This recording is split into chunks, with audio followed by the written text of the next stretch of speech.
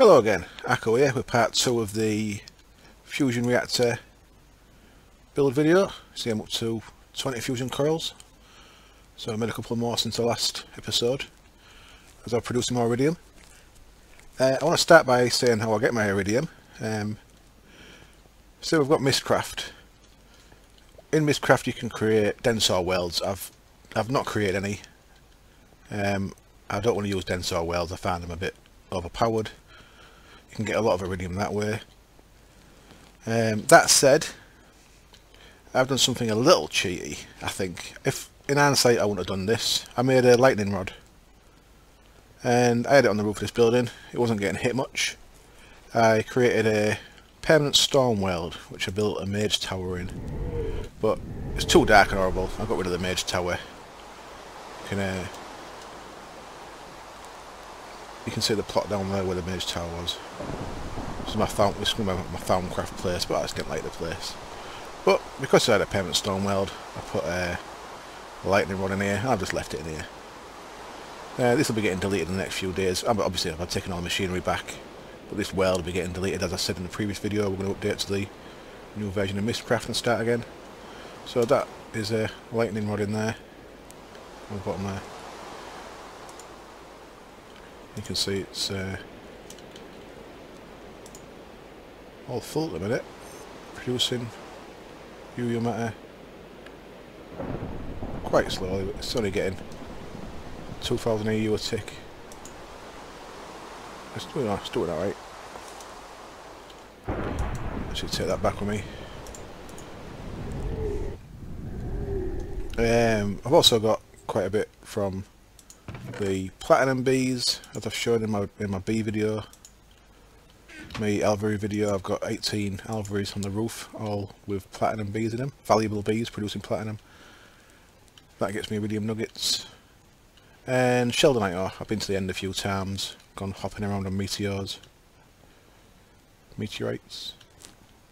I've been hopping around the little sky islands. In the end, got some sheldonite ore, which helped me along the way a bit.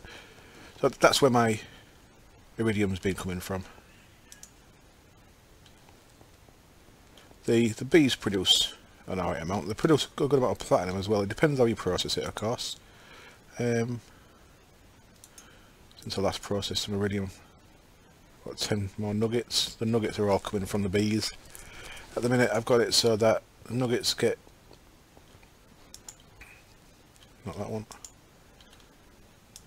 So the tiny dusts get put through this packager, made into dusts, and depending on what I need, I either make them into platinum ingots. I'll show you what I use them for, or into iridium nuggets. Platinum ingots, I just feed it through the induction furnace. If I want nuggets, I feed it through the centrifuge. As you can see, there's some in there right now.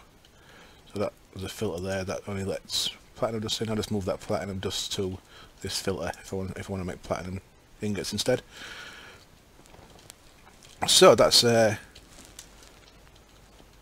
probably an half decent segue to show you what I use platinum for. Now you're going to use a lot of energy flow circuits and not so much, but quite a lot of data orbs.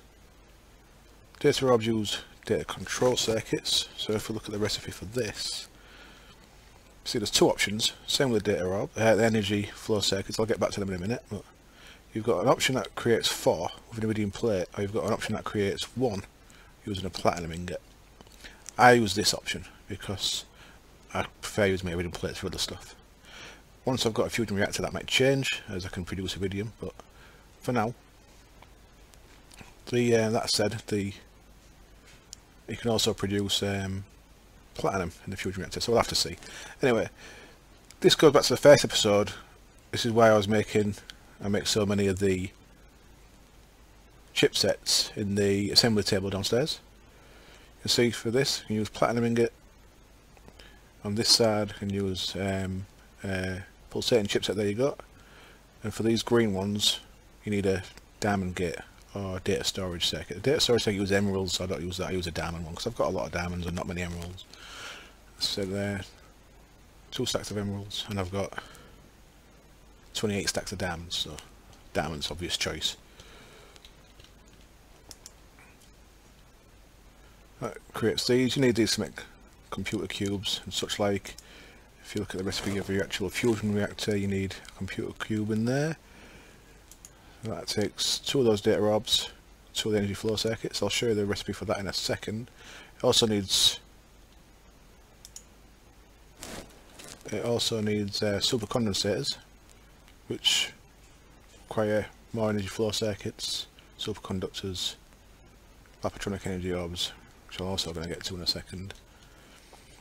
Right, before I get totally sidetracked and carried away, rubies. When you first start a server, you'd be tempted to use rubies for weapons and such like. There's 3 types of red power gem. If you're going to use any, use the green one. The blue ones are very useful, the red ones are extremely useful. They're extremely useful because if you look at a ruby, look what it can go into. You can also make weapons and tools, as said, but you can also make it into dust. If you look at what dust goes into, you can see that 9 dust will make you a chrome dust. You need a lot of chrome dust with some aluminium, and you end up with a lot of aluminium. So for every 9 rubies you get 1 chrome dust. Now let's look how much chrome dust we need here. 24 fusion coils. Each fusion coil takes 4 highly advanced machine blocks. Each highly advanced machine block takes 4 chrome ingots and 4 titanium ingots. Titanium comes from bauxite, so make sure you quarry in a plains or forest biome. Chrome only comes from ruby dust. So you're going to need as many rubies as you can, so be saving them.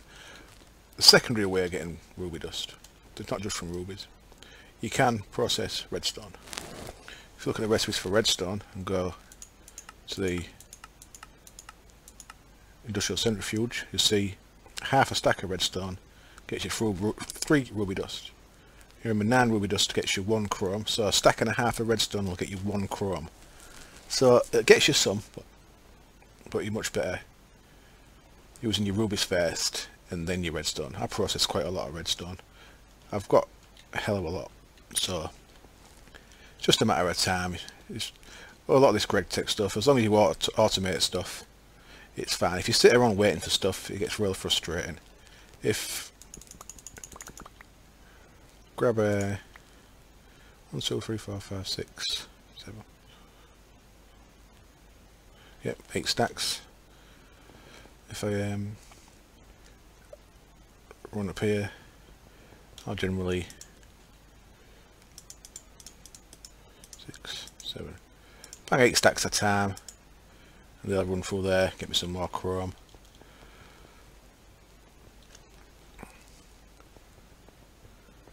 So yeah, ruby is very important. The blue sapphires, because these are actually called green sapphires, not emeralds. Blue sapphire is also useful because you're going to need a lot of lapatron crystals. See the recipe for a lapatron crystal. Again, the chipsets come in handy here. So obviously making stacks of chipsets is easier than making stacks of circuits.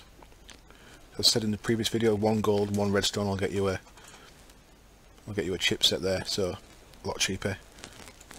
Sapphires, lapis, lapatron crystals. They don't stack, but you can bang them in a barrel and they'll stack in a barrel.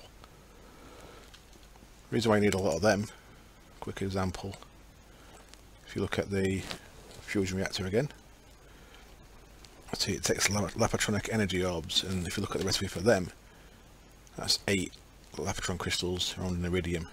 So you're going to need, there's quite a lot of things in GregTech that use a lot of lapatron crystals. So that covers that. So I think that's about everything I wanted to cover, apart from what I finished last video with, which was ender pearls. Now, the reason why we need an ender farm for ender pearls is because the last component I'm missing out of here, which is called an iridium neutron reflector. That is made with 8 thick neutron reflectors around an iridium plate. The thick neutron reflectors are made with 4 normal neutron reflectors around a beryllium cell, and that's the key here, the beryllium cell. If you look at the recipe for a beryllium cell, you'll see that there's 2 ways of getting it. One is 16 ender pearl dust, the other is 29 emerald dust. Now, I don't have a lot of emeralds. They're the NPC village trader emeralds, them ones. So you can't use them ones, it has to be them ones. So I find it much easier to use, for beryllium cells, to use ender pearl dust. Now these, you get 1 dust per ender pearl, so that's 16, so that's a stack of ender pearls will get you 1 beryllium cell. So if you do, I don't want to do the maths here, but 24 fusion coils. Each fusion coil takes 1 of these. Each one of these takes 8 of them, so that's 24 times 8. Oh, yeah, 24 times 8 beryllium cells, and that's 16 ender pearls will get you 1 beryllium cell. So it's 24 times 8 times 16 ender pearls is what you need to make a fusion reactor. So that's the reason why we need a lot of ender pearls. I'll just show you this real quick. Process these.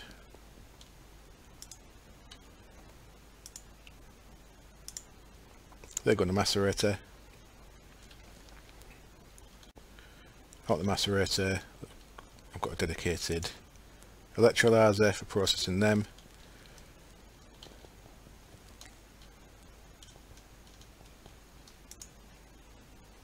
For those beryllium cells in here, I've got one there from earlier.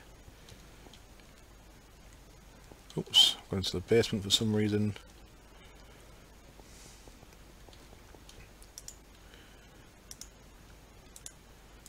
See, they're going there. And what I didn't show you is neutron reflectors are made with coal dust, tin dust, and dense copper plates. Dense copper plates are quite easy to make. They're just 8 copper in a compressor. I made a fresh stack there.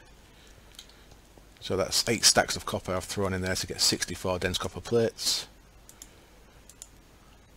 So I'll make some more of them. Fill my inventory. Make some more there. So you see these go down pretty quick.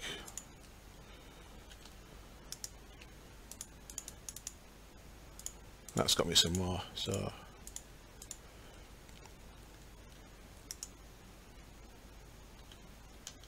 how many more do I need still? I need 4 more in total, so I think I've got enough now, maybe. 1, 2, I need 5 more. Yep, I think I've got enough actually to actually complete my fusion coils. So the next video will probably be, I'll be placing these somewhere. So I hope you join me for that one. Thanks for watching. Bye. Well, I'm back again. My excellent production quality here. This is my first attempt at editing and adding something in, so we'll see how that goes. I forgot to mention a couple of things. I just watched the video back, and I forgot to mention is energy flow circuits. There's 2 options for these, like the data orbs, iridium plate around with certain things around, tungsten, etc. Or again, platinum ingot, pulsating chipset, lapotron crystal. This is another one of the uses for the lapotron crystal, so we need a lot of, and you use a lot of these. If you look at the energy flow circuit, we use 4 there. Look at the supercondensator, we use another 4 there. If you look at the superconductor, which there's 2 recipes for this, the recipe I prefer is that one. Oops, no, that's the wrong one. So this one takes, to make 3, you need 6 covers. And to make 6 covers, you need 4 iridium ingots. So I don't use that recipe. I use this recipe. This one takes 1 iridium plate and 3 more of the energy flow circuits, a bit of tungsten. So it works out cheaper. Cooling cells are pretty straightforward. The recipe for them is just helium cell with tin around it, and if you look at helium cell, That's really straightforward. You just grab a lot of endstone dust. Can be done very easily by going to the end with a wand of equal trade. Grab a few stacks of dirt.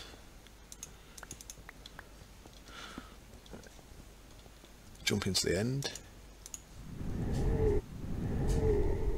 You see I've been here before. Set the equal trade, swap for dirt, and then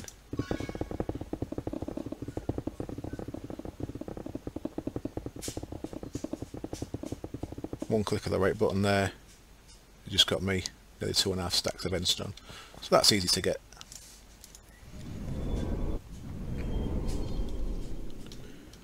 My frame rate's getting hammered a bit here. So yeah, that's how we make the superconductors. So that's the two things I wanted to cover in this extra little bit. Energy flow circuits, superconductors. You need a lot of these. You need them for gravity suits and stuff as well, I believe. So I've started making a gravity suit. That's for the cooling cores. Cooling cores going there. I think that makes the graviton engines I think I'm making there. I believe, if I remember rightly. But it's been I got sidetracked. I thought I'd do this first. So anyway, thank you again for watching, and I'll see you next time. Bye.